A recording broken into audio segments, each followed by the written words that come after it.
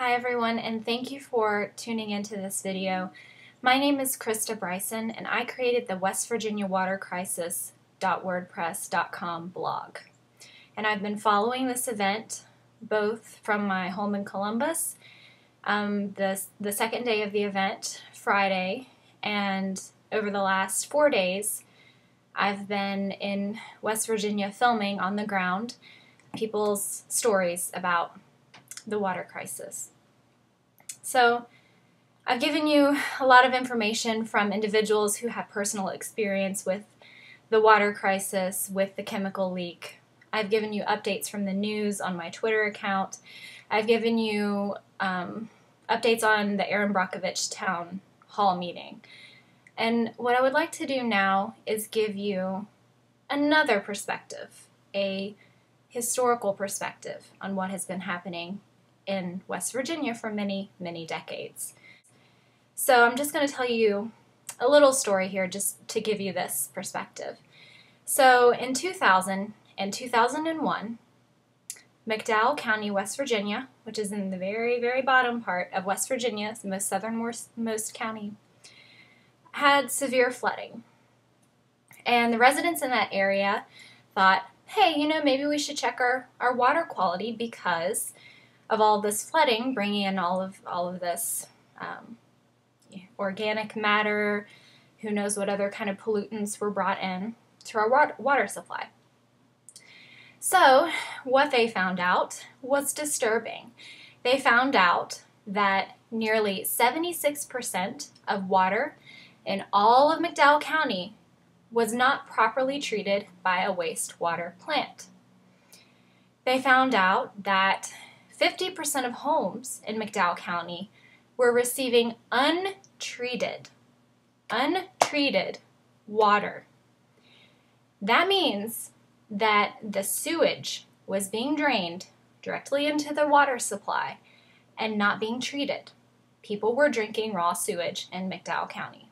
You can read about this on the internet. They have the McDowell County Wastewater Coalition.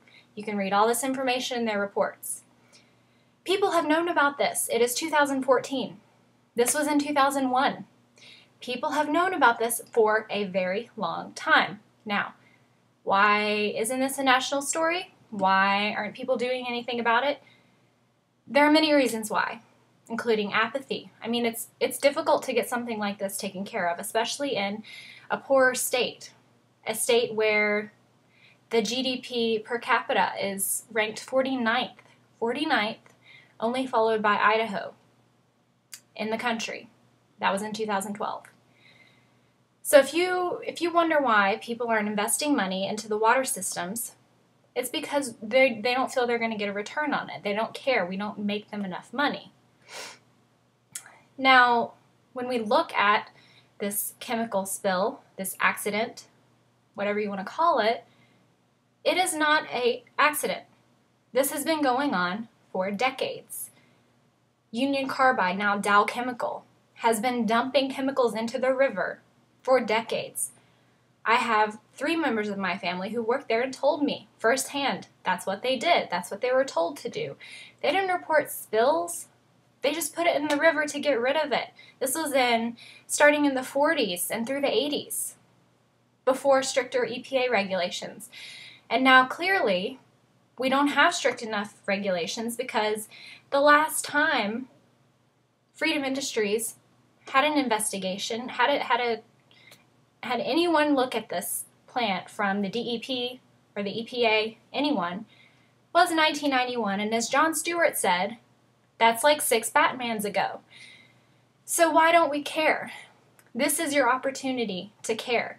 We talk about poverty. We talk about bringing in jobs. Coal keeps the lights on. We talk about improving our education in West Virginia. You can't have better jobs, more jobs, better education when you don't have clean water. You start with clean water and then you go up. If you don't have health and wellness, if you can't open businesses because they're closed because they can't provide water to their customers and they're unsafe environments to be in, if children can't go to school because they can't drink the water or touch the water, You can't improve the region. You can't look at poverty, you can't look at education, nothing. You have to start here. And for activists out there, this is your chance. I know you've been fighting. I know you're out there. I know you've been fighting for decades. It's so hard to get anyone's attention on this. This is day 6 of the water crisis. Day 5 that it's really beneficial. And we've already seen people moving on in the news, the national news. And the news media here has very few reporters looking at regulations, looking at, of course, the lack of regulations, looking at how long this chemical has actually been leaking. I can tell you that last night I met a mother of a 4-month-old baby. For the last 2 months, this child has had severe eczema. That kind of eczema where her skin is red and scaly and flaking off. The baby's head was cracked and bleeding every day. They coated the baby's head in Vaseline every day and put a little beanie on it to keep it from bleeding and cracking. This mother told me that as soon as she found out about the contaminated water, either Thursday evening or Friday morning, she found out. She started bathing her baby in non-West Virginia American water sources. She started bathing her child with bottled water. Within 2 days, she told me the eczema was gone. Gone.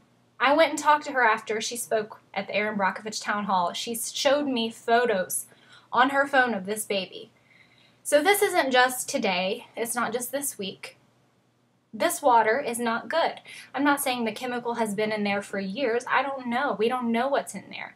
But at the very least, what the water is being treated with was not safe, at least for this baby and others, I'm sure.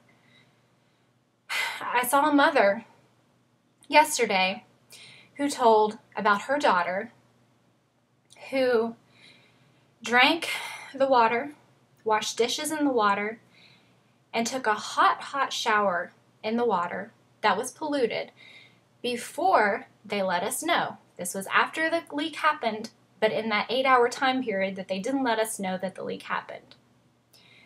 Within hours, the daughter was violently ill, throwing up a gelatinous substance. Her skin was red and covered in itchy and burning, which I'm only guessing is a chemical burn.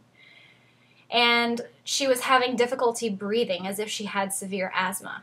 She waited several days to go to the hospital because she thought, oh, it's fine, I'll just tough it out. She finally went to the hospital, where she still is now, 3-4 days later, because she has chemical pneumonia or pneumonitis. It's officially pneumonitis. I'm not really sure how to pronounce that.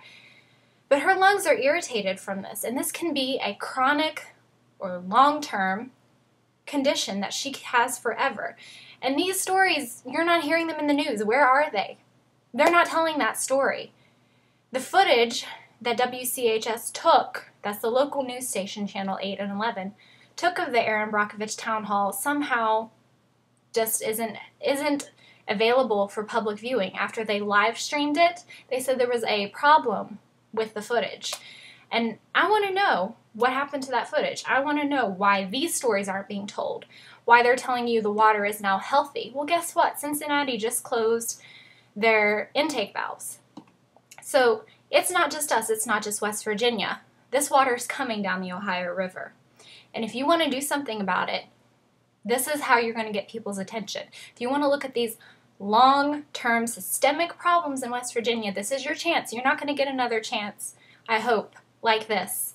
So please, organize yourselves. We talked to Erin Brockovich yesterday about this. She said the best way to get something done is to organize yourselves. Go to City Hall. Go to your state legislature. Organize. Bring everyone you can to this meeting and get your public officials' attention. Thank you, and more updates to come on my blog.